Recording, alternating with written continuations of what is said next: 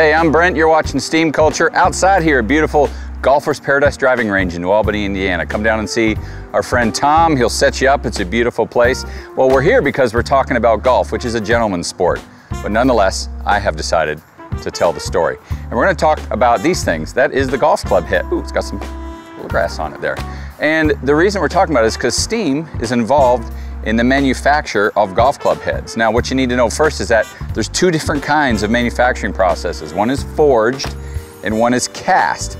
So today we're going to talk about forged. Now, forging is when something is beaten into shape. So for years and years and years, the early metal golf club heads were made by blacksmiths, mostly in Scotland, where the blacksmiths became golfsmiths.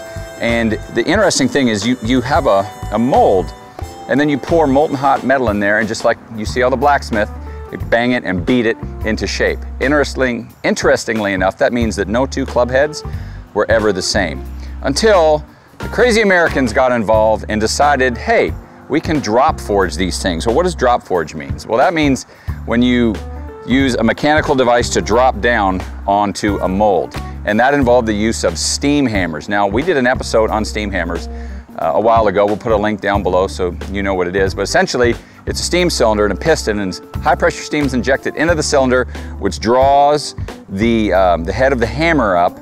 And then it is either gravity, means it's dropped without any steam pressure, or if it's double acting cylinder, the steam will act on the top end and push the hammer down. Tremendous force, and these guys started just popping out forged golf club heads that were all uniform. So smart, those American golf club makers. But that is the story of the forged golf club head. Now, time now it's done with hydraulics or other devices. As with a lot of things, steam has gone by the wayside. However, it is still part of the history of the forged golf club head. Let me see if I can make this thing work. It's a lot of pressure.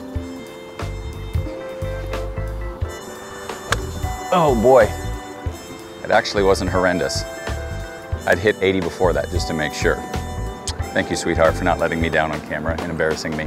So go Google forged golf club heads and you'll see how they do it in the modern world. Now, before you do that, stop by, Google us, because we have great content each and every week. We have Steam Cultures for you. Go back and look at all the older ones. We have boiling points, which are awesome if you really want to pick up your technical game.